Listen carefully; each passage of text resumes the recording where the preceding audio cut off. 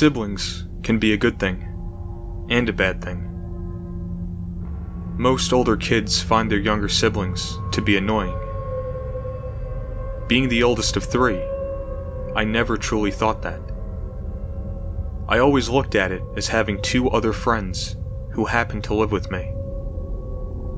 My sister Audrey, who was 2 years younger than me, was fun to hang out with, but she liked to keep to herself in her room most times, especially as we got older. My brother Adam, though, being 4 years younger than me, always wanted to hang out, especially when I had friends over.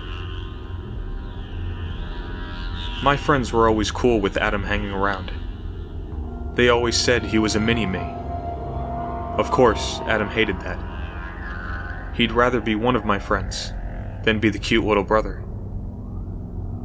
Adam and I used to always get into trouble at home, usually with bothering Audrey. She hated it when we would walk into her room without knocking. Adam was notorious for walking in, just for a reaction. That's when Audrey started locking the door to her room. But that didn't stop us. The lock on the door had a slit on the other side of the knob.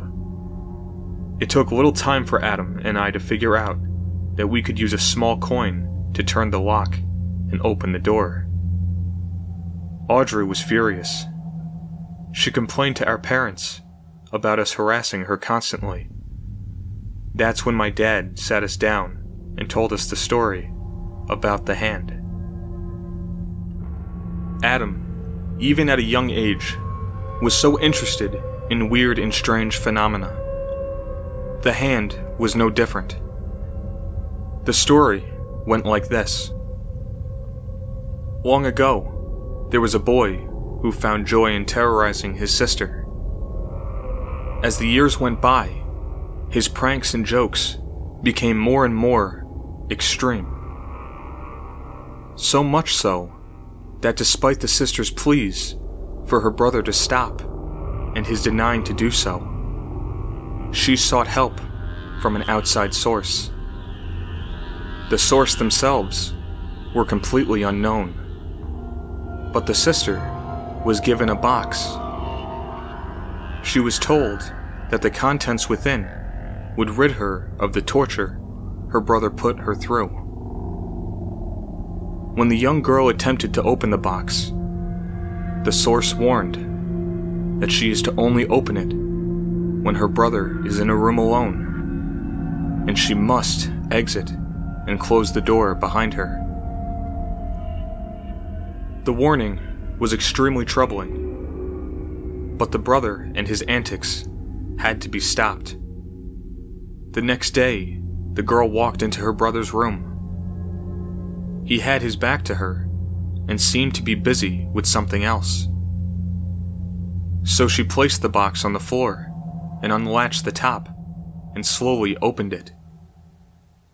Without peering in, she quickly raced to the door as instructed and closed it as she left. She sat outside the boy's room for what felt to be hours. No noise, no sign of any movement whatsoever. Given the amount of time, the sister finally gave up, assuming the box was just a hoax.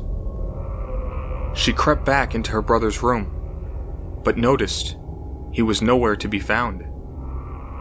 His things were right where he had left them, as if he just got up and left. Then she looked down where she had left the box. The top had been shut and relatched, but lying next to the box was a single hand, wiggling as if it had a mind of its own. The girl screamed and ran from the room. She raced down the hallway, but she had the sudden urge to take a quick look behind her.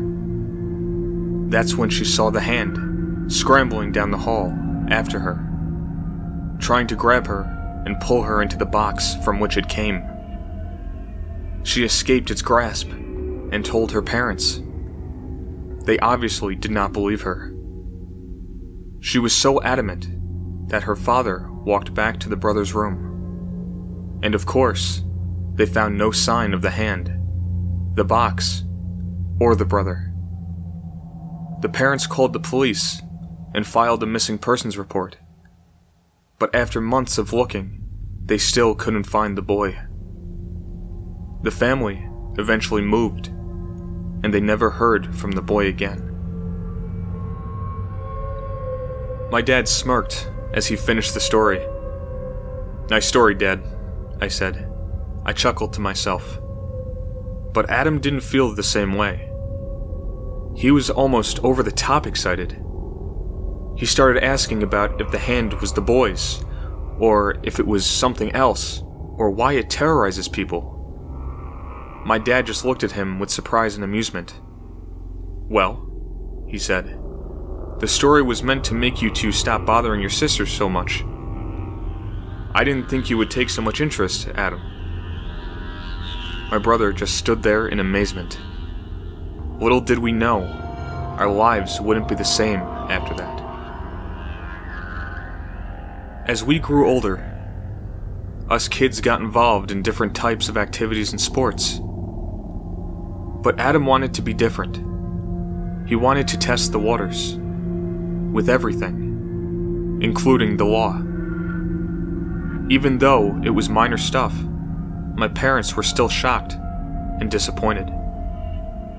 But one thing that never changed with Adam was his fascination with the hand. He would tell stories about how it would take things and it would set him up. Everyone grew tired of the craziness he created. After graduating high school, I went away to college. Before I left, Adam stood in the living room and told me how lucky I was not to be terrorized by the hand, and how it would scurry across the room and grab him and try to choke him at night.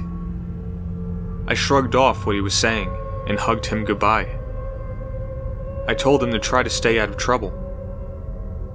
He looked at me with a strange gaze. "I always try to, Alan, but it always gets me in trouble," he said. I smiled and told him to take care. While I was away at school, Adam had gotten himself into a lot of trouble. My parents did everything that they could, but they were forced to get him help. I'm not quite sure where he went. All I knew was that my brother was somewhere safe, getting the proper help he needed. When I found out, I called my parents, mostly to see if there was anything that I could do. My mother assured me that everything was okay, and that I needed to focus on school, but they would call me if they heard anything. The next few days were extremely bland, until I received a phone call from an unknown number. Despite thinking it was just a random telemarketer, I picked up the phone. "Hello?" I said. Silence. Before I went to hang up, I heard on the other end, "Alan?" I almost dropped my phone. The voice on the other end was indistinguishable. It was Adam. "Adam? What are you doing?" I asked. "Alan, I don't have much time," he whispered. "The trouble I got in, it wasn't me. I swear I didn't do it." "Do what?" I asked. He completely ignored my question and continued. "The hand. It's going crazy. I figured out how to stop it. I found the box. It's at Mom and Dad's. You have to capture it before it hurts someone else." I couldn't believe what I was hearing. My brother sounded insane. "Adam, you need to stop this," I started. "Shh. Do you hear that?" he asked. They're coming. I have to go." With that, the line went dead. I stood there in utter shock. What is wrong with him? I called my parents to make sure that they were okay. When they confirmed, I told them that I was going to come home for the weekend. I traveled back the next day. It was so good to be back. They kept the house exactly the way I had left. I asked my parents if they had heard from Adam. They looked confused. They told me that they wouldn't be able to contact him until he had been there for a few months. I found that to be strange. I took my bags into my old room and tossed them on the bed. That's when I noticed an old wooden box sitting on my desk. A note was taped to the top that read, "Use this." To be honest, I was a bit creeped out, but more exhausted than anything. I put the box to the side and unpacked my things and got ready for bed. I passed out as soon as my head hit the pillow. I was having a really weird dream. One where it felt like my breathing was restricted. I gasped and clawed at my throat, but relief didn't come. I finally shot up out of the dream in a cold sweat. I laid there panting for a while and realized that it was just a dream. I repositioned myself and closed my eyes. As I started to fall back asleep, I felt a pressure around my neck, as if I was being choked. I opened my eyes and saw that no one was there, but the pressure still endured. As it constricted more and more, I grabbed for my neck, trying to find the source of the anomaly. That's when my fingers ran across what felt to be 5 cold, bony fingers gripping tightly around my throat.